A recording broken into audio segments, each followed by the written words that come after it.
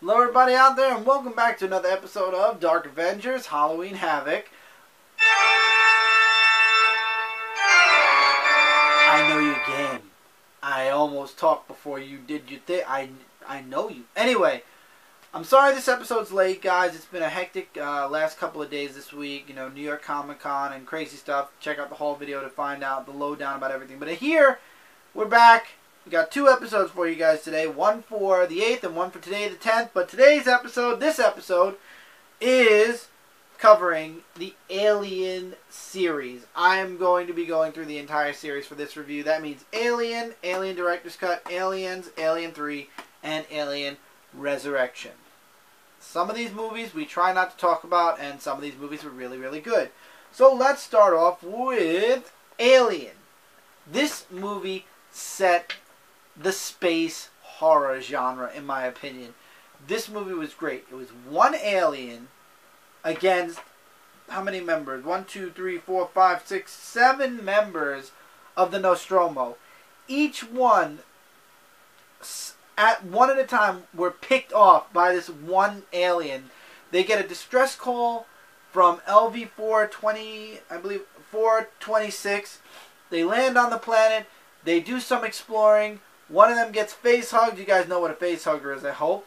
And the alien is born on the ship, and all hell breaks loose. And the only one that survives is Amanda Ripley. The director's cut, however, really quickly before we get into Aliens, the director's cut adds a couple of extra scenes, and because we didn't get into Aliens yet, we didn't know that the alien eggs were created by a queen. So it made it look like the alien that was on the ship was able to make his own or her own eggs. So the aliens basically just made the eggs on their own instead of it being a queen. But then we got into Aliens. This is one of my favorite movies of the series, and honestly, I feel this was a perfect sequel to end the series completely. Ripley gets called back. You know, she survived the first movie. She gets picked up. It turns out that her ship malfunctioned. She went into a hypersleep. She basically slept over, how many years does it say? 57 years. Without obviously aging. Apparently this freezer or whatever, the bed she was in, kept her completely unchanged by time. So half a century later she wakes up, or more than half a century, 57 years, let's go with that. And now LV-427 apparently has been colonized and people are living there. Everything's great until they lose contact with LV-427. 26. 426. Why did I say 7? 26.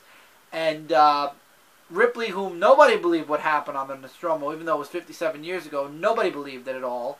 They believed that Ripley somehow was responsible for the deaths of everybody, so she loses her license. She's stuck working docks over Earth, and she's miserable. Her daughter is dead because she died of old age. I mean, she was already a young, I think she was a teenager when Ripley left, or a little girl, and unfortunately when Ripley came back, she had died just a couple of years previous. So Ripley didn't get to reunite with her daughter, which was sad.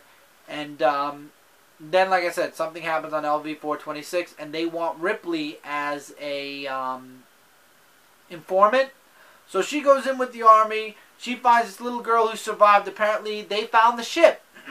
And we find out that one of the characters, Carter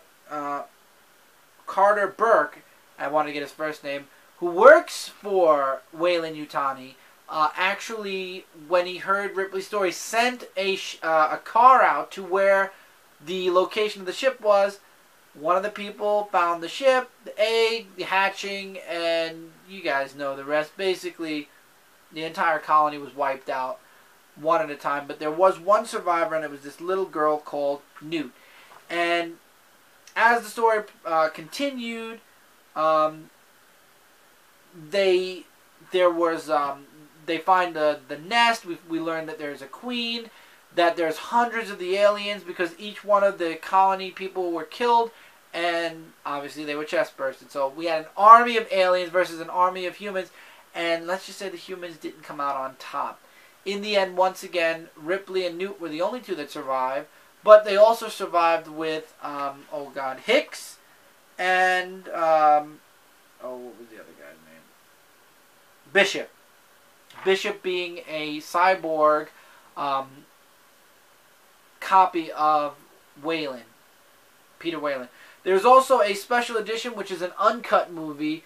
Adds extra scenes, doesn't change the plot though. It's very different than the director's cut of Alien. It literally just added the scenes that they couldn't have in the movie. Right here is where the Aliens line should have ended. Aliens 2 was a perfect sequel. You know, she went off. LV-426 was the aliens were destroyed. The planet was done. There was that huge explosion. No fuss, no muss. It was over. And then we got Aliens 3, which basically killed everybody in the survivors' ship except for Ripley. In other words, everybody from Aliens 2 was somehow killed. Hicks dies. Bishop basically was a pile of mess that she accessed one more time before he died out. And unfortunately, and this bothered me a little bit, Newt died as well. And she's stuck on this prison base now until she could be picked up again. And apparently there was an egg on the ship. Somehow one of the it ended up on there. She was impregnated, and then she had to end up killing herself at the end of the movie to to prevent the alien from continuing its breeding. And there was another egg on the ship that didn't obviously open until she landed on the prison ship, and you guys know the dog alien. And then there's a special edition again with all added scenes. Then we get the final piece, which is Alien Resurrection. Years later, they took Ripley's DNA. They tried to clone her a bunch of times. They finally succeeded. They pulled the alien out from her before it burst. But now, because they did the cloning thing and the alien was inside of her, the DNA meshed. So now Ripley is basically part alien, part human, and it made no sense. And the movie completely went... And this movie just was completely and utterly nuts. And there was a special edition, or there was there was a special edition for that too, with a very special ending. This should have ended along on Aliens 2. Now the good news is with this series is there is talks about another Alien movie that takes place after Aliens. Meaning it's going to take Aliens 3 and Alien Resurrection out of the picture completely. Which I like. I'm very happy with. Because Aliens 3 was bad and Aliens 4 was worse. So I think it's good to forget about them and move off of the two movies that actually were great. So if you're going to go out and watch an Alien movie, I would recommend Alien 1 and Aliens. Period. Stop there. You don't need to watch Alien 3. And you don't need to watch Alien Resurrection especially. Even though I love one of the actresses in it, and I love Ron Perlman as well, that movie was just badly done, in my opinion. You didn't need to see it.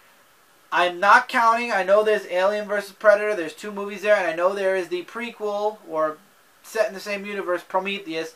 We will be covering Prometheus. But those movies I don't consider as part of the Alien saga because it either is a prequel, or a not prequel, or a mesh of two horror genres together, Alien and Predator. So I don't count that. I only count the 4 movies I see with Alien.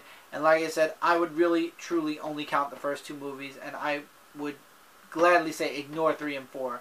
Not something I would recommend. But 1 and 2 were absolutely out of this world. I enjoyed it. We did do a live viewing of Aliens on Comic Frontline when Media Madness first started. So if you want to see a live watching of that, go check it out on Comic Frontline. In the playlist, I believe it was either the 3rd or 4th. I know it wasn't the first because the first was Ghostbusters. So it was one of them. I would recommend checking it out. It was the first and second movies were the best. The other 2 avoid at all costs. With that, that's it for this Halloween Havoc episode. Thank you guys so much for sticking with me through this entire series. I'm going to try not to do that too often because I'm bushed after doing this one. And I still have one more to go. But Aliens, for what it's worth, 2 good movies, 2 horrible movies. Hopefully, if they do make another Alien movie and it prequels the second movie, or not prequels, it sequels the second movie, hopefully it'll be a lot better than what we got with Alien 3. Till then, guys, feel free to let me know in the comments below what you guys thought of Alien, Aliens, Alien 3, Alien 4, the series in general, the character, the stories, whatever. I know Alien is a huge thing in Dark Horse. Loving Alien. We're doing a whole horror corner on the omnibuses for Aliens. Great series, great characters. Love Ripley. Till next time, everybody. There's a bunch of links in the description as well, connected to this channel, Dark Avenger C86, Comic Frontline, Zone 4 Podcast, Frontline Gaming Zone. Check them out whenever you can. Lots of content coming at you guys, always. Till then, guys, take care, keep reading, keep collecting, and I will see you guys really soon in the next video.